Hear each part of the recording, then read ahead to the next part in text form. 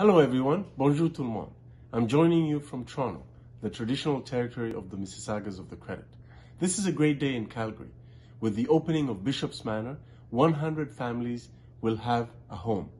Our government, the Government of Canada, is pleased to support this project through the National Housing Strategy, a $70 billion 10-year plan to ensure that each and every Canadian has a safe and affordable place to call home.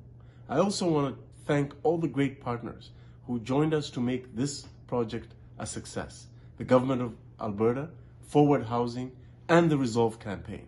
Finally, I want to congratulate all the future residents of Bishops Manor and welcome them to their new home. Merci beaucoup.